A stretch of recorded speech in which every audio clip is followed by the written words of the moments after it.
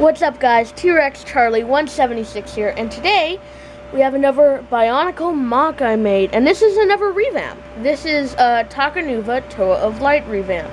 Now, it's not the biggest revamp or the biggest changes, but you know, revamps don't really have to be so complex. I mean, they still look perfectly fine without being so complex.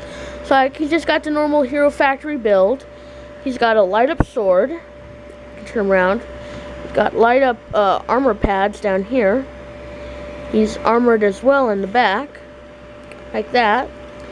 And that's pretty much it for the revamp. I really hope they bring him back in the new Bionicle. That'd be really cool to see him again. I also have the original Usanui, but I got that at a garage sale. It's pretty much all together, but some of the gear functions don't really work.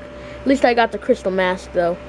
Anyways, compared to a skull spider here, pretty big.